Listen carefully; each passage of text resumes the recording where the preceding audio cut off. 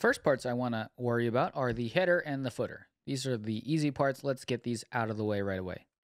So go into source, and under app, we're going to go app component.ts, and this is where we're going to do most of our work, is the app component and all the generated components we have. So let's remove this, and then I'll add a comment here for header.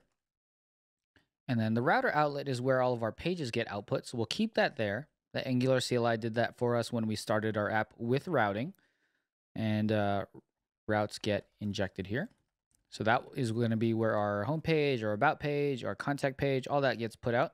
And we're going to have a footer here. And notice I'm using HTML comments inside of our template. So here, let's use the Bulma classes. We have div class navbar. And then inside of that, we're going to have the logo. And I really like commenting out my HTML. Div class navbar brand. And if you're wondering where all these classes are coming from, you can go to Bulma. Let's go take a look. Bulma.io, under docs, under components. And this is just because I've used it so much that I know where most things are. But you can browse around overview, modifiers, columns, layout, form, elements. But components, where we have our navbar. So we'll open up the navbar. We'll take a look. Navbar brand. And there's good examples here, and you can just copy and paste whatever you need. So if we go down navbar menu, this is kind of the whole menu. Let's go a little farther. Here we go. This is closer to what we need, so you can show that code. And it's a little bit extensive since there's drop downs and these two buttons on the right. We don't need all of that. So we're going to go over here, navbar brand, and then we're going to say a class, navbar item. And then here we're going to say my logo goes here. Let's take a look at our app. All right, that works. And let's split this out to the right again, to the left, close that sidebar.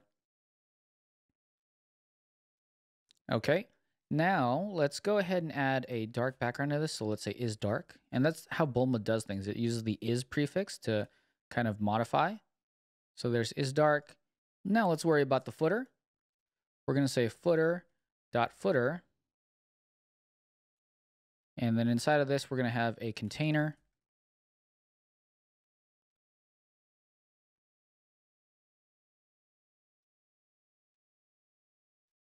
And let's give it some content has text centered. These are some Bulma classes to get a little bit better styling. We're going to say P class made with, and let's do a heart emoji, heart. Let's do made with love by Chris from scratch. And there's our footer. So notice the Bulma classes of footer and navbar make it pretty easy to get what we need for our application. Now that's great and all, but as we start building out our application and we start adding more, let's say we add links here, and we'll go links, and then it just starts to get larger and larger, and maybe we have a drop down. Our app component starts to get really hairy and kind of confusing to read. So the way things work in Angular and a lot of these modern JavaScript frameworks and libraries is we're going to build out components for each part of our application.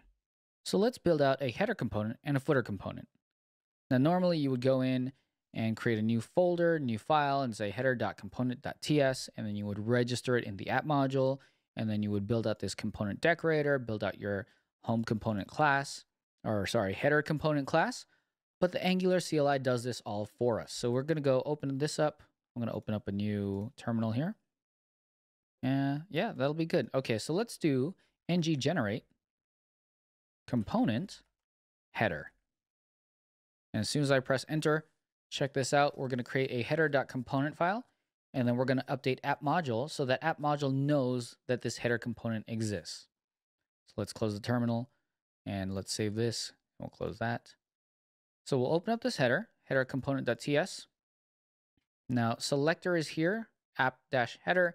We have our template for header works, and then we have our header component, which is the JavaScript part of this. So that's our whole component, right? Template, styles, JavaScript class, and then custom selector.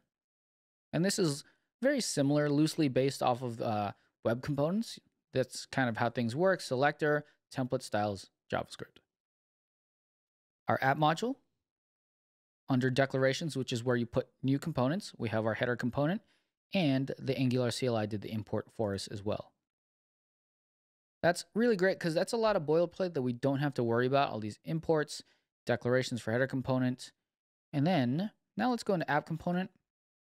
Now, since the Angular application knows that we have this header component registered, that's because it is registered in app module, we can start using that custom selector. So if we go app header,